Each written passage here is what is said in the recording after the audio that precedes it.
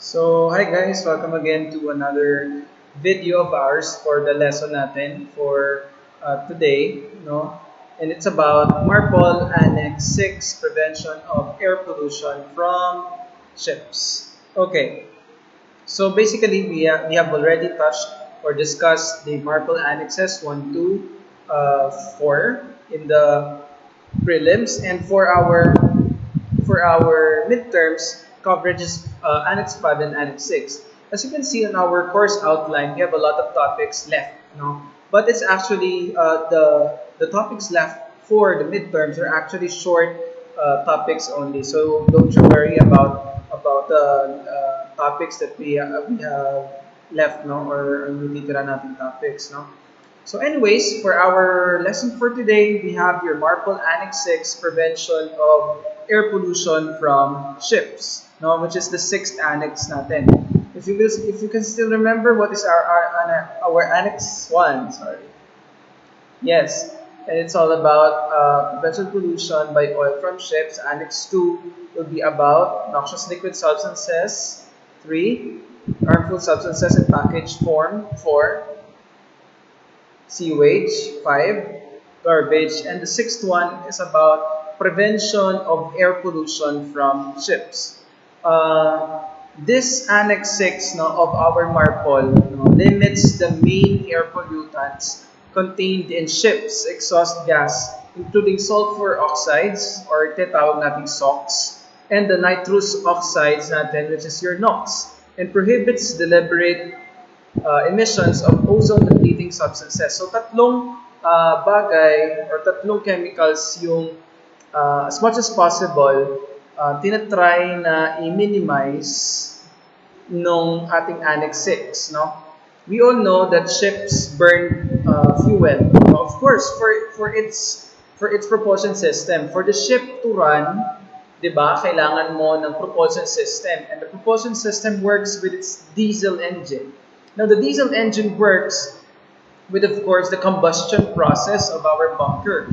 And while, of course, you are burning the bunker, just like, you know, your cars, that you are burning yung, di ba, yung gasolina niya.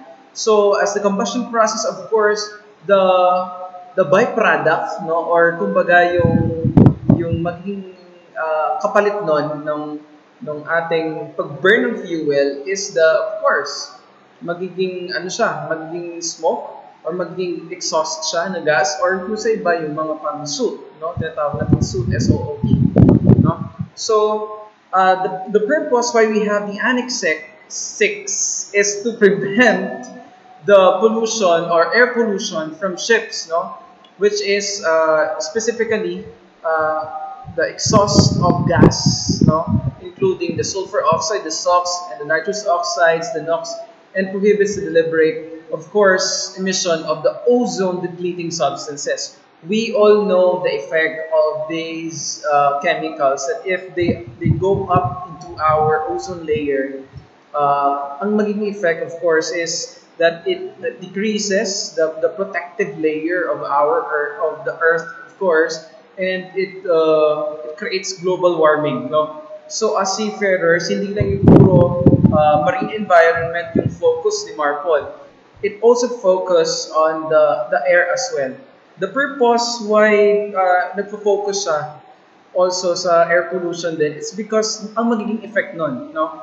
The ship, of course, is our working place at sea, and we should, as much as possible, we need to eliminate, or we need to, as much as possible, sorry, not eliminate, but to minimize the amount of pollution that is being produced, of course, by our workplace, which is the ship, no? So Marpol Annex 6 also regulates shipboard incineration, being part of it, no? And the emission of volatile organic compounds, or the VOC, from tankers natin. So aside from the SOx, from the NOx, from the ODS, or for ozone-depleting substances, we also regulate, or the Marpol 6 also regulates the shipboard incineration, which is incineration is the process of burning, burning the wastes, and as well as the emission of these volatile organic compounds from the tankers. Now, we have to, at the start of our discussion, we will be unlocking some words or some terminologies as per our learning objectives, no? As per our learning objectives, we have to unlock some definition of terms. We have to identify what are the emission control areas, what are the NOx technical code, what are the sulfur content needed, what are the fuel oil requirements, as well as identification of the SECA areas natin or sa SECA natin. The first word that we need to unlock is the word continuous feeding. No? When we say continuous feeding, it is defined as the process whereby waste is fed into a combustion chamber without human assistance while the incinerator is in normal operating conditions with the combustion chamber operative temperature between 850 degrees Celsius and 1,200 degrees Celsius. So with this one, continuous feeding, parang ando na mismo sa word niya, na continuous feeding, the process of combustion on our chamber, no, sa incinerator natin, it is not assisted by, of course, by human. Yung hindi siya nilalagay. Kumbaga, there is a certain equipment that we are using, to assist to assist with the feeding of our incinerator. So that's what when we say continuous feeding, without the human assistance, without the human element feeding our incinerator or operating our incinerator. We have your emission control area, or some magiging SECA to later on, but emission control area mismo lang is a sea area in which stricter controls were established to minimize airborne emission from ships. So as much as possible, if you are in ECA, or emission control areas, we need to minimize the pollution or the air pollution, of course, from ships. Later on, magiging SECA siya, SECA is a different, because SECA will require you to have a lesser content of sulfur content, of our fuel, or whenever you will be emitting, you will be having this pollution. There are certain requirements that yung smoke na binubuga ng barko mo should have a minimum amount of sulfur natin. We have the word new installations, In relation to Regulation 12 of the Annex, it means installation of systems, equipment, including new portable fire extinguishing units, insulation, or other material on a ship after the date on which this annex enters into force, but excludes repair or recharge of previously installed systems, equipment, insulation, or other material, or recharge portable fire extinguishing units. Now, what happens here kasi before, of course, this is a new tawag natin dito, this is a new Marpol Annex, And of course, as the Marpol Annex VI entered into force in 2005, if I'm not mistaken, let me check. Entry. So yeah, it says here that our Annex VI entered into force on 2005, And on 2005, before the 2005, there are ships which are built, and some of the installations are already there, Later, actually, if you have read the handouts that I'm giving you, there are certain words like newly built ships, something like that, So it is actually defined in the definition of terms of each annexes kung ano yung nabilong doon sa newly built ships na to. Now, when it comes to new installations, kumbaga installations na nag-take place after 2005, There are ships kasi na still operating na ginawa before the 2005. Like I have one ship na hindi siya hindi siya kumbaga matagal na siya in service, but not that really na mas matanda sa 2005. I think it's 2009 built ship or 2011 ship, no? So, still compliant siya with the 2005 Marpol Annex VI. But there are still ships na medyo mas matanda, no? And they're just keeping on, kumbaga, pinapaganda, or they're just installing new installations, no, or new equipments which will make it compliant with the rules, no, natin. So the new installations, yun yung ibig sabihin natin, yung mga install natin or yung needed natin na installation to meet the requirements, of course, of our Annex VI natin. We have the NOx technical code, no? It means the technical code on control of emission of nitrogen oxides from marine diesel engines adopted by Conference Resolution 2 as may be amended by the organization, provided that such amendments are adopted and brought into force. No? So, this NOx technical code actually is included, of course, in our Annex VI. No? And thereby, nakalagay kung ano yung mga regulations, kung ano yung mga certain requirements that should be met, no, for, of course, in compliance with regards to the air pollution by, of course, the nitrogen oxides, no, being created by our marine diesel engines. On our handouts that I have given to you, nakastate doon, no, or you can check, of course, your Marpol annexes, no, if you can download on the Google, no, just search on the Google Marpol annexes, no, consolidated Marpol, merong mga PDF files doon, and you can read actually, no.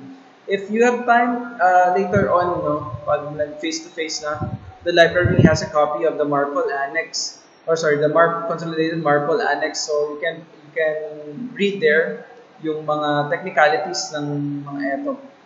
We have the ozone-depleting substances, means controlled substances defined in paragraph 4 of Article 1 of the Montreal Protocol on substances that deplete the ozone layer. No? Of course, as I already explained, what is the effect of releasing this ozone-depleting substances? Of course, it makes our ozone layer thin, and as much as merong mga di ba, sinasabi nila na nagkakabutas na yung ating ozone layer, and there is a direct sunlight na pumapasok sa ating mundo, no? And it affects us humans living, of course, and on the earth, and it creates climate change, no? Which is hindi siya magiging normal na yung buhay natin because of this climate change, no? We can actually minimize it. We can help, no, minimize the depleting of our ozone layer. If you will go through with your ozone depleting substances, you may type it on your Google, ozone depleting substances, Montreal Protocol, then ito yung lalabas, no? So you have your CFCs, very famous, no? If you burn plastic, no? Yun, meron siyang CFCs, no? Chlorofluorocarbon, CFCs. Meron tayong halogens dito, carbon tetrachloride, CCl, for methyl chloroform, CHCl3, methyl bromide, hydrochlorofluorocarbons, and hydrofluorocarbons, no? Yun siya. So I know that you are familiar with some of the chemicals that are here, and these are actually from, burning plastics, no, and all the other systems that can be found on board the ship, and as well as in our household. Sludge oil, no? When we say sludge oil, means sludge from the fuel or lubricating oil separators, waste lubricating oil from the main or auxiliary machinery, or waste oil from the bilge water separators, oil filtering equipment, or drip trays. Ito yung sinasabi natin that if you will separate the oil from the oily water, no? Oily water natin, nagiging sludge siya, no? Put the sludge tank natin, no? And it becomes your sludge oil, no? So, if you, for example, you will be, burning this one, no? Or you will be discharging something like that. you will be actually bounded by the annexes, no?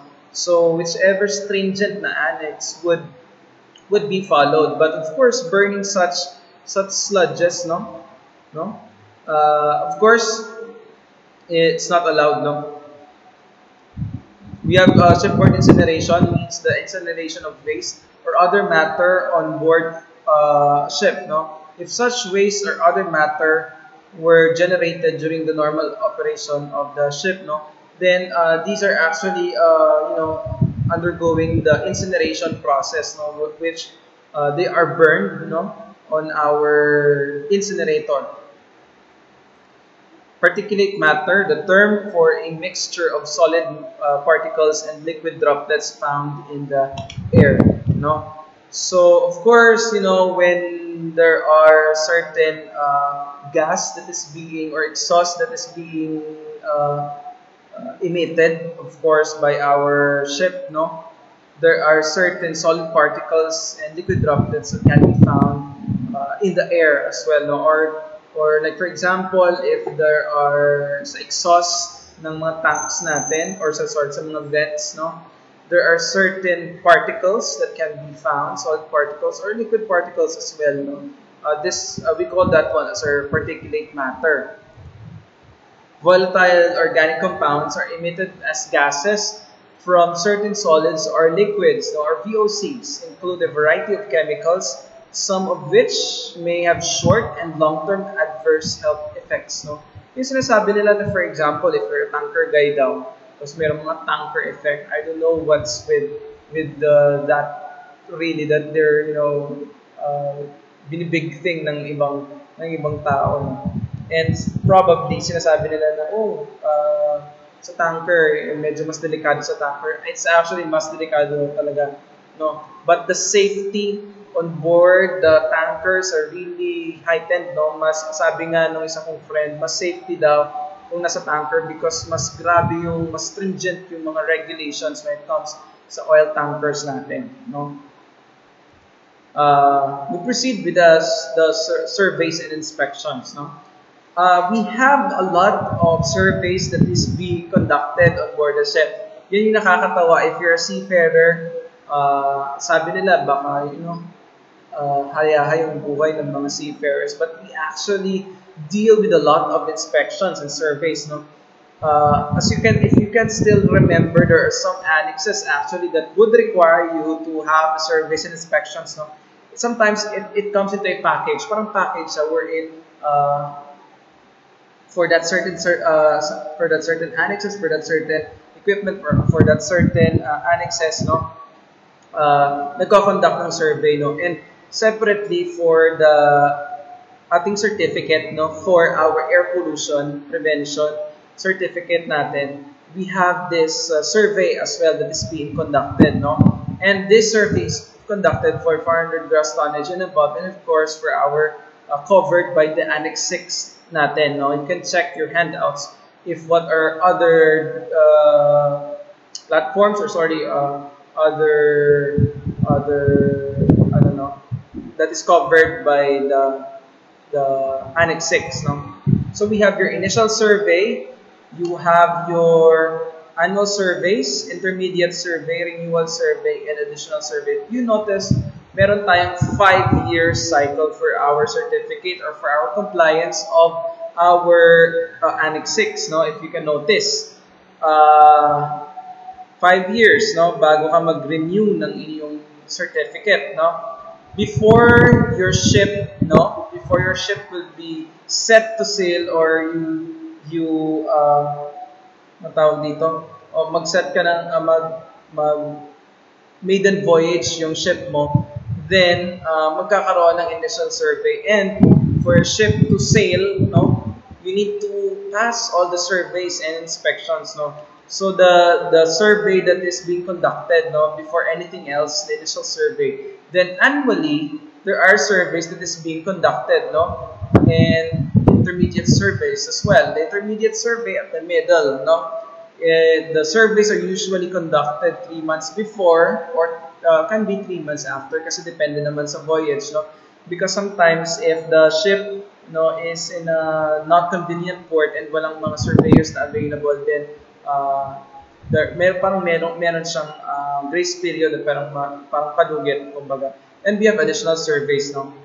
When it comes to initial survey, before the ship is put into service, ito yung sinasabi ko, or before the certificate is issued for the first time, tawag natin sa kanya is initial survey. After 5 years, no, the certificate means it is expiring every 5 years. After 5 years, magkakaroon tayo ng renewal survey. No? And then in the next 5 years, renewal survey as well. No? What are you doing sa initial survey? No? You are ensuring that the equipment and the systems, the fittings, arrangement, and material fully complied with the applicable requirements of the Annex 6 as well. So, ano yung mga equipments na nandun? Yung mga incinerator natin, yung diesel engine natin, check natin kung ano yung mga equipments related na nandun, no? Mga fittings natin and arrangements natin, if it is compliant with the Annex 6, no? All the listed requirements actually can be found on the Marpol, no? On the Marpol itself, no? And what's next? Renewal survey, no? After, as I said, after 5 years, nagkakaroon tayo ng another survey. The intervals specified, of course, by the administration natin. Ang administration is your flag of registry natin, no? Kung saan nakaregister si barko, then doon, that would be your administration natin. Yung administration na mag-i-in charge sa barko natin, no? It ensures that the equipment, systems, fittings, and arrangements and materials fully comply with applicable requirements of the annex, of course. So as you can see, parang same siya with the initial survey, but of course, you're doing it after 5 years. So every 5 years, magkakaroon tayo ng parang general survey for our ship, of course. No?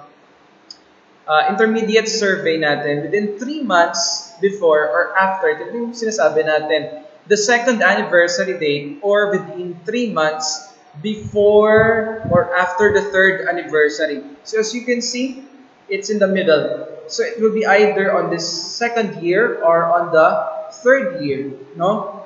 So on the second and on the third year natin, you'll be having your intermediate survey wherein 3 months before ng annual survey mo on the second year or on the third year, no, pwede kang mag-conduct ng intermediate survey natin, no?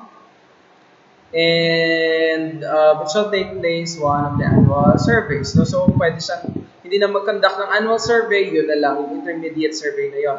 So, what is happening sa intermediate survey ensures the equipment and arrangements fully comply with the applicable requirements. So, medyo mas lesser yung number of requirements that you check. Of course, if this one monitors, no, if you are complying still with the annexes, kumbaga parang monitoring, no? If you are compliant still with the Annex 6, no? Annual survey as well, you know, within 3 months before after each anniversary date of the certificate, including general inspection, no, of the equipment, system, fittings, arrangements, and material to ensure that they have been maintained, no?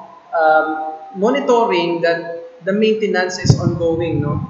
Monitor if you are maintaining the equipments or the fittings related to Annex 6 if you are complying with the regulations that we have. Additional survey, no, it's either general or partial. It will be according to the circumstances and shall be made after a repair resulting from investigations. So, if nagkaroon tayo ng repair, no, or something na may pinagawa tayo sa barko natin, no, we need to conduct an additional survey natin, of course, to check, no, if you are compliant with the Annex 6. The certificate that is being issued by the surveyors or by the inspectors natin, no, to certify that your ship is in compliance with the Annex 6, no, we have your IAPP certificate, which is your International Air Pollution Prevention Certificate. No, an International Air Pollution Prevention Certificate shall be issued after an initial or renewal survey. Take note, the first time that you will be conducted by that survey about Annex 6, you'll be given the IAPP certificate. Every anniversary date, your certificate is still valid, of course. But if you are not, of course, compliant with the inspections being conducted to your ship, of course, your ship will be detained, no, or you will not be allowed to sail. After 5 years, the certificate needs to be renewed, no. So if on the fifth year you don't have inspections, you will not be renewing your IAPP certificate. But don't you worry, you still have 3 months before and after napanuget for you to conduct the survey. No? So who takes this our IPP, no? Or who needs this IPP certificate? Any ship daw of 400 gross tonnage and above, no, engaged in voyages or to ports or offshore terminals under the jurisdiction of other parties. Now, what happens with the lesser 400 degrees? Depende po yun sa administration kung ano po yung mga requirements na i-require nila. Platforms and drilling rigs engaged in voyages to waters under the sovereignty of or jurisdiction of other parties to the Protocol of 1997. So even the platforms and oil drilling rigs still need to comply with the Annex 6 ng Marpol natin. An international air pollution survey that we issued after the initial renewal survey, I already told you this, and about also this one. No? So certificate shall be issued or endorsed either by the administration, no, or by any person or organization duly authorized by it.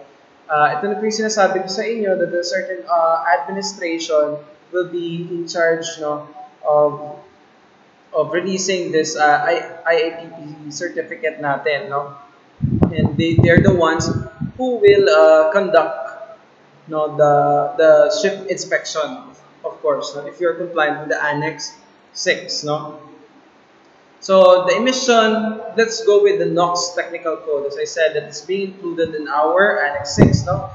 The emission of nitrogen oxides calculated is the total weighted emission of NO2 from the engine is within the following limits. So dapat yung engine natin, no, should meet the following limits, no, and further explanation can be found on your handouts.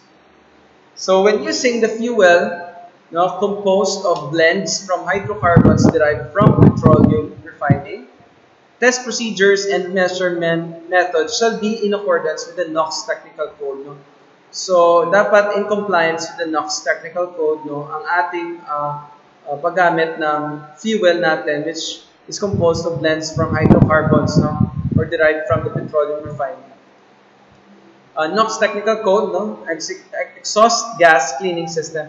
According to the NOx technical code natin, no, your ship needs to have exhaust gas cleaning system, no, approved, of course, by the administration in accordance with the NOx technical code natin. Exhaust gas cleaning system as well defines itself, no, exhaust gas, no, cleaning system. No, it cleans the exhaust gas, no, of course, na ini-exhaust or nilalabas, ini-emit, no, emission ng ating bato. Let's go with the sulfur content, no, that should be found in your exhaust, no.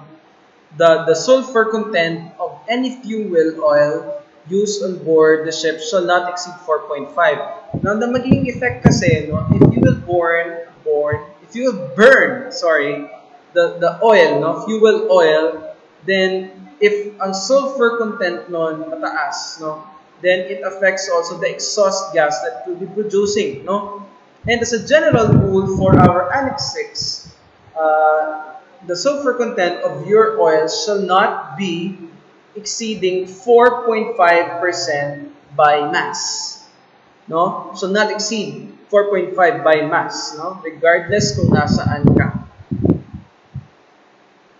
So, the worldwide average sulfur content of residual fuel oil supplied for use on board the ship shall be monitored, no? Taking into account guidelines to be developed by the organization or the International Maritime Organization. So, they are monitoring the sulfur content of all the bunker oils or the fuel oil that's being used on board the ship. they're actually very familiar with the use of sulfur, no? Like for example, when I was on board, you need really to take note of if for example you are entering the ECA line of the US, then you have to, as much as possible, change over kapag gumagamit ka ng fuel mo na mataas yung sulfur content niya.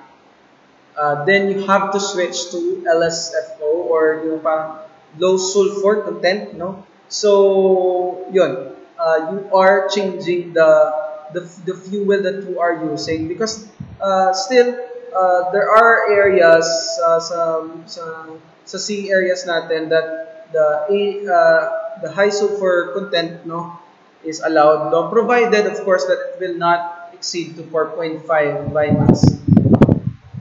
Now, there are SECA, no, or SOx emission control areas, nabubulol ako, no, which is your North Sea natin, no, including the Baltic Sea, including the North Sea, and as well as the US US ports, no, natin. I'll discuss further kung anong mga SECA areas natin dito.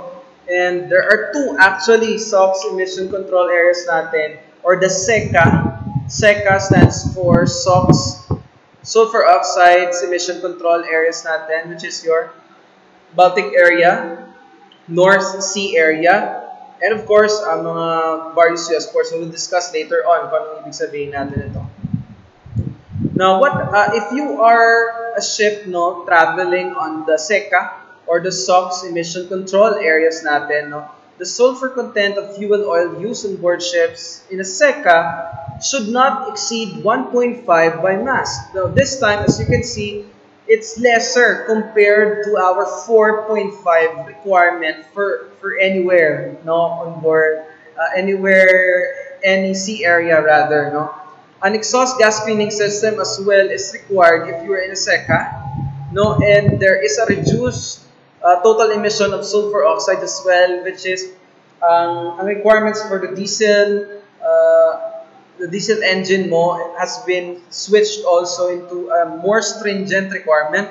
You may check your handouts, actually it's all there. It states kung ano yung mga mas stringent na requirements na nire-require. The sulfur content of fuel oil shall be documented by the supplier as required by the Regulation 18 of the Annex. So, your supplier, for example, Shell or whatever, kung ano man yung Petron, I don't know, no, kung ano yung mga supplier natin, the content of the fuel oil should be documented and it should be handed over to your chief engineer, no, whenever you are on board the ship, no, and they are, giving you the bunker fuels. Then you have to, as much as possible, secure the certificate or secure the documents that states kung ano yung sulfur content, no, or how much is the sulfur content of the fuel oil that you are using. Now, when it comes to fuel oil quantity requirements, no, the fuel oil shall be blends of hydrocarbons derived from petroleum refining, no, and this shall not preclude the incorporation of small amounts of additives, no, intended to improve some aspects of performance. No, so additives, putting additives on our fuel oil shall not be, of course, no, shall not be allowed natin, no. The fuel oil shall be free from inorganic acid, no. So this is important na the detail or kumbaga na characteristic ng fuel oil that you will be using on board the ship, that it should be free of inorganic acids, no? And should not include any added substances or chemical waste which will jeopardize the safety of the ship and is harmful to the personnel who is working on it, and which will contribute to the general pollution, no? So, yung tatlong yon is very important then as well. Aspect na they are looking into. Now, the bunker delivery note, no, details of fuel oil for combustion purposes now delivered to and used on board shall be recorded by means of a bunker delivery note. So, you have a bunker delivery note. and it should include the details of fuel and oil for, of course, the combustion for combustion purposes delivered to and used on board the ship. So meron tayong form na per company na tinatawag nating bunker delivery note. So whenever a certain bunker arrives on board the ship, and if you put it on the tank, no, so you are indicating it kung ang location ng bunker na yon, kung nasang tank siya, and as well as what are the sulfur content, no, NOx content, or the chemical compounds that can be found on that certain bunker. So to generalize, no, or to wrap up things, no, Annex 6, no, includes air pollution from ships, and there are certain requirements that we are following. I forgot to discuss about the second. No? So allow me to share this emission control areas natin, your ECA natin. No? So it states here, as you can see, that the Marpol Annex entered into force into 19 May 2005, and there are protected areas which we are calling it as your sulfur emission control areas natin or ECAs natin, no? SECAs or ECAs natin, which is your Baltic Sea, including the North Sea area as well. And later on, as you can see, they have actually included, no, on March 26, 2010, the International Maritime Organization, the IMO, amended the International Convention, no, the Marpol, and then they included the US, Canadian, and French waters for the emission control area natin, or the ECA natin, no? So there is a certain ECA line na tinatawag natin, no? Allow me to search, no? ECA line.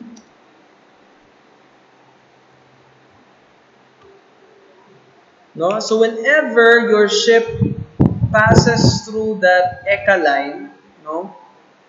Hanap tayo ng picture. For example, ito, no? So whenever your ship enters the ECA line, no, merong certain not that really particular or not that very well versed with that, before entering the ECA line, no, you need to change over. That's why sinasabi sa'yo ni Chief Engineer whenever you are the duty officer on the bridge that you need to inform him if you'll be a certain distance, no, or a certain hours from the ECA line. No, nagmo-monitor din si Chief Engineer niyan. Lagi siyang umaakyat dun sa bridge, and they are checking if you are entering the ECA line, if you're entering the Chief Engineers, they know actually, they're well versed in this ECA line protocols as well, no? So yun. So going back here, so yes po, nagkaroon ng ECA natin sa US, no, Canadian waters natin as well, no? And as well as in December 2015, no, the Chinese government indicated the ECA areas as well, no, for their sa territory nila, no. To date, we have actually the SECA, no, which is your Baltic Sea and the North Sea and English Channel, which came into force on the following dates. So we have the 2005 and the 2007, and later on 2012, no, medyo marami-raming pumasok. Merong si US Coast, no, East Coast, and the West Coast natin, West Coast and the East Coast, as well as with the Hawaiian Islands, no, because they're of course a territory of US, no. The California made us strict rule also when it comes to emission control. The Caribbean as well, the Puerto Rico and the US Virgin Islands now, which came into force into 2014. So still there are some areas na dinidiscuss as of now with the IMO regarding the establishing of ECA, no, on their territorial boundaries natin. So as to wrap up, as I said, we have regulations that we need to follow whenever we're talking about air pollution from ships, and we are issued by IAPP, or International Air Pollution Prevention Certificates, no, to check if you're in compliance with Annex X. Okay? If you have questions, if you have concerns, please don't forget, or please do leave me a message on my Facebook Messenger, on the M rooms. Apologies if I cannot accommodate all your questions. Just keep on sending me messages. If you have questions, I'm very willing to answer. If it takes time, I'm so very sorry, because a lot of you are messaging me, and I'm so overwhelmed with the number of messages that I am receiving every day, so sometimes I cannot respond immediately, but I will, I am trying my best to respond to your messages, so apologies if I cannot answer your messages, and please do give me a private message on the M rooms as well if you have questions. My email ad, I have been giving you my email ad, that is for always open for your communications, for your questions as well. And if you're finding difficulty with our subject, please do message me, communicate with me, and I will be very willing to answer your questions. Okay? And please do give a message, give a comment, so that I will be able to know that you had watched this video until the end. Congratulations for watching this video until the end. It's actually how many minutes now? It's 41 minutes, and you are still watching this video. Congratulations for watching this video. I will be giving you some merits. I will be giving you some merits. Put your name on the comment section, or if not, just comment. Questions, or I don't know with you. Just comment. Something on the comment section.